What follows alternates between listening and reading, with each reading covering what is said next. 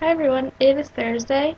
I think for the rest of the summer I'm going to start making videos on Thursdays, maybe Wednesday once in a while, but it just fits in better with my schedule, and since no one else is making videos right now, it doesn't conflict with anything, so it'll just be better.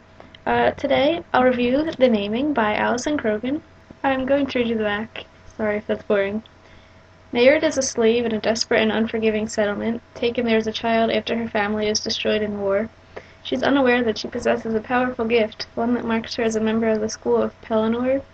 It is only when she is discovered by Cadvin, one of the great bards of Lyragon, that her true heritage and extraordinary destiny unfold.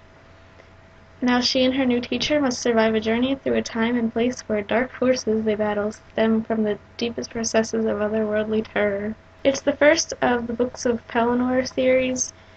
I'm pretty sure there's only going to be 4, but you never know if they'll add another one. The second one is The Riddle, the third is The Crow, and the fourth, which just came out, is The Singing.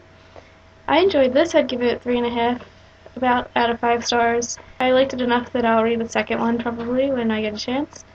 It did feel a bit predictable. Like, there was really nothing that shocked me. I could have seen some of the things coming from a mile away. And it felt very, just kind of typically epic fantasy. There was a lot of just journeying and, that kind of thing. But, I mean, those were my only criticisms, really. Other than that, I liked it. It was a good story, a good, foundation for more, which I hope will happen in the second book.